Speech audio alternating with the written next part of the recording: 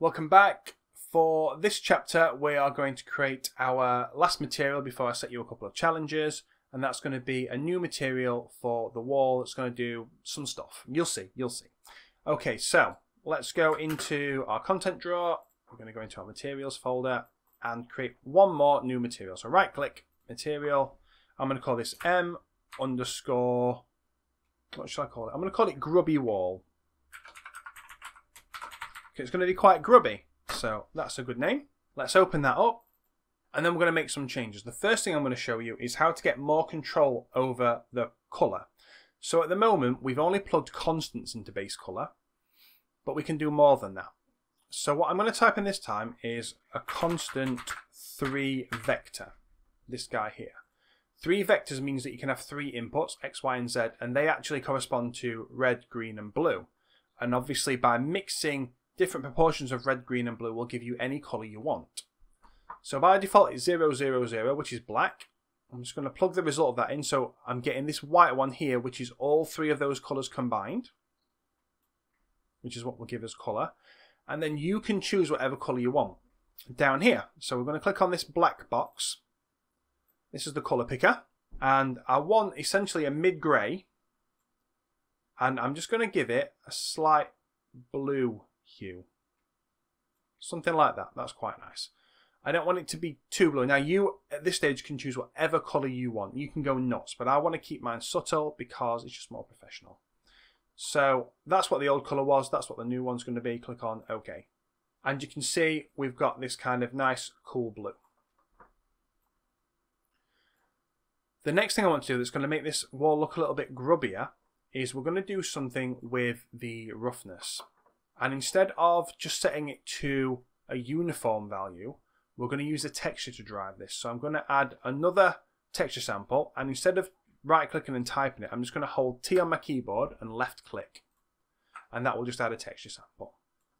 And if we go into texture over here, we're going to choose one that's called Perlin Noise. And it's just a noisy texture that's included in the starter content that can be very useful.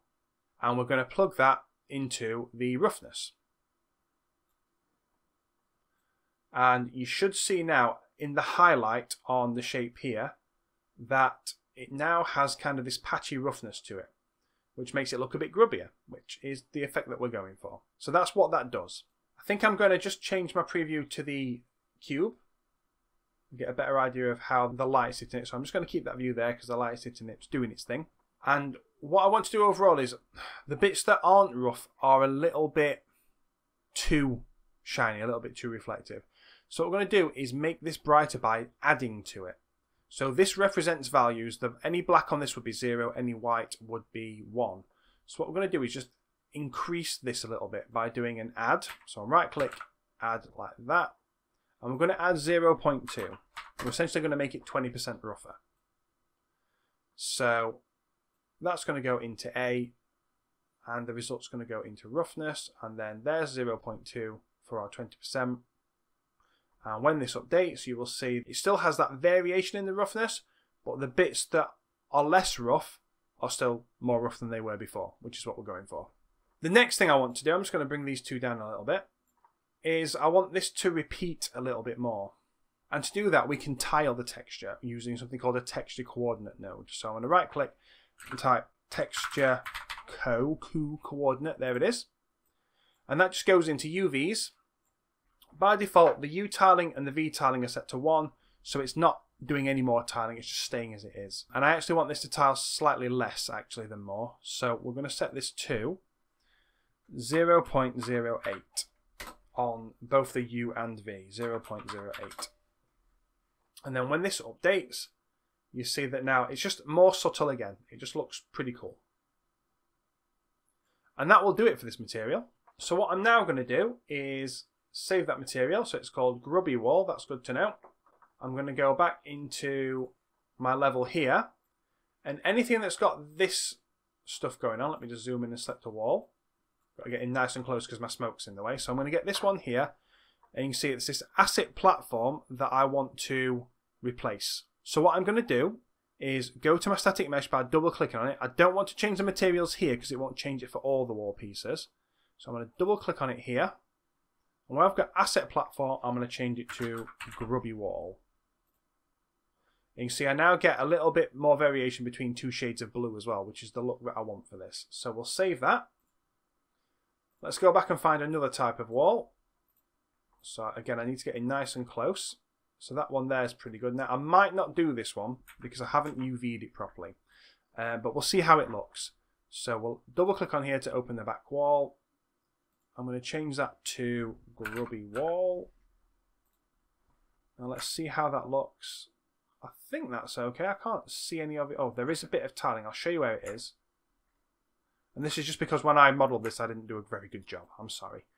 Let's get the light to it. This line here is tiling because I didn't re-UV map it when I mirrored this. It's fine. We're going to leave it. I think it looks okay. So we'll save that. What else have we got? This piece over here. So let's get in nice and close to this. And we'll open that up. I'm going to change that for grubby wall. And save. I think I might have got them all. Are there any others? If there are any others that have that one, I would like you to swap them. I think that'll do it though. So let's just press play. And we'll have a little walk around, and you're just kind of looking for how now the light catches these walls differently. You can see on that wall there it's catching it differently. On this wall here it's definitely catching it differently. It just makes things look better. More AAA, which is what we're going for. So that's our most complex material so far. So let's just open our content drawer, save all, just to make sure everything's saved. Our level isn't saved, so we'll do that. Okay, and that's kind of all the lessons that we have for this chapter. In the next video, I'll be giving you your next challenge, so if you are feeling up to it, I will see you there for that. Thanks for watching and supporting the channel. If you'd like to help me create more content like this, please consider becoming a patron on Patreon. The contributions I get through Patreon make a huge difference in keeping this channel going. Remember to like, comment and subscribe to make sure you don't miss my upcoming tutorials. Your support and engagement mean the world to me and help my channel continue to grow. Thanks again, and I'll see you in the next one.